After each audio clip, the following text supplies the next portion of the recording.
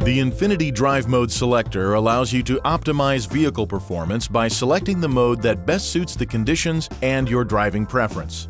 Turn the Infiniti Drive Mode Selector knob located on the center console behind the shift lever to the desired setting.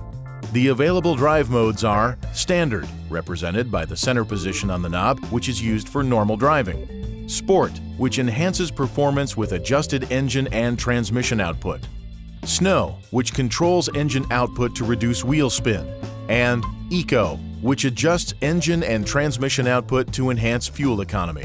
When the Eco mode is selected, an Eco indicator light appears in the vehicle information display.